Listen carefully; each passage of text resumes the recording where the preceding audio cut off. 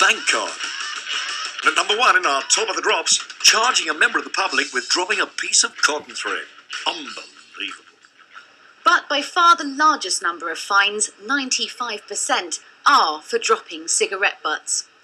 I put my cigarettes out in the gutter there. They said, that's illegal, we have to issue you with a fine. Yeah.